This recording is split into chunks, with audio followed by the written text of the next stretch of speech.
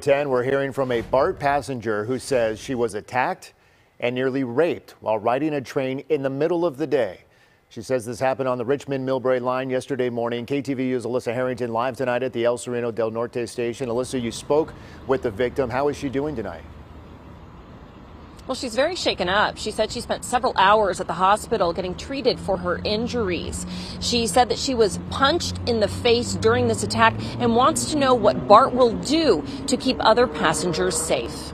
It's painful. The victim of a terrifying attack on BART gets a hug from her mom after an emotional and traumatizing experience. The woman, who did not want to be identified for her safety, said she got on BART at Richmond Station Wednesday morning to go to her job in San Francisco, something she does almost every day.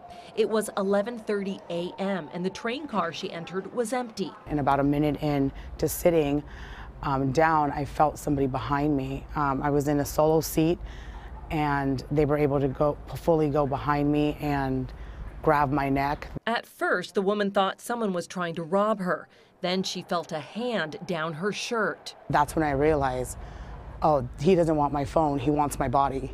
He started putting his hands down my shirt, and I started fighting with everything I had. The woman started screaming and swinging her arms. She said her attacker punched her in the face. He put his hand over her mouth and she bit his finger until it bled. I realized this is about survival at this moment, and honestly, he'd have to kill me if he was going to rape me. So that's all I could think about was, you know, if my family finds me dead, at least I tried, and they'll know that I tried my hardest. The attacker finally released the woman as they approached the El Sereno del Norte station. She took these pictures and called police. I was banging on the windows while we were pulling into the station, and then everybody was seeing what was happening, so people started pointing. Very disturbing, very unfortunate situation. BART Police Chief Ed Alvarez said they pulled video from the train and used pictures taken by the victim to identify the suspect. They tracked him down in Richmond. Officers arrested 21-year-old Ludwin Mazan of San Francisco.